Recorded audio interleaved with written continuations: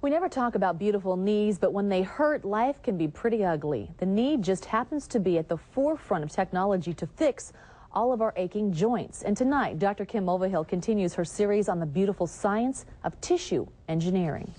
There's actually a pretty good sized flap of it. Stay steady. It may not look like the delicate surgery we're used to seeing in TV dramas, but in fact you could say this operation is at the pounding edge of medical science. More on that in a moment, but first let's meet two people who desperately needed help. In high school, I raced motorcycles. I had a ski accident. Patty Battersby and Henry Marks both lost the cartilage in their knees, the cushion that keeps bone from rubbing against bone. I had a lot of swelling and a lot of pain. I was scared. I wasn't going to be able to walk. Hello. Good to see you. The best the doctors could offer were pain pills or a new but fragile artificial knee. Orthopedic surgeon Kevin Stone of San Francisco says that wasn't strong enough for active people like Patty and Henry. The patients who come to see me say, "Doc, I really want to keep running, or I really want to ski hard, or I want to keep playing tennis. And isn't there something you can put in my knee that would permit me to do that?" So Dr. Stone started experimenting with tissue engineering, the science of using a patient's own cells to rebuild their damaged body parts.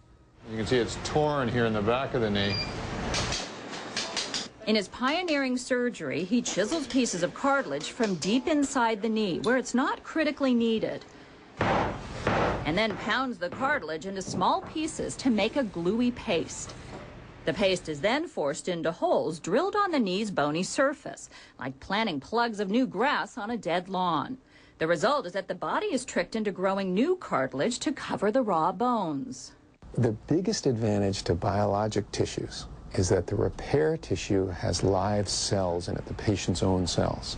Biologic tissues have the advantage of evolution, and so for millions of years, the biologic function or biologic format of those tissues has permitted running, jumping, skiing impact. It's been miraculous. I can ski now, I can play golf, I can bike, I can hike, and I'm pain-free, and I don't have swelling. I'm back doing things that I know the other doctors didn't think I would ever be able to do. But knees are only the beginning. Doctors hope eventually to use tissue engineering for other damaged joints like hips, shoulders, and elbows. It's not saving a life. It's not life-threatening, but it's quality of life. My quality of life has changed dramatically because of this procedure. Dr. Kim Mulvihill, CBS 5 Health Watch. The new cartilage is not 100% brand new, but doctors expect to refine the technique to achieve that goal sometime in the future. For more on human tissue engineering, tune in tomorrow night for 30 Minutes Bay Area, a local news magazine show created by Don Hewitt of 60 Minutes.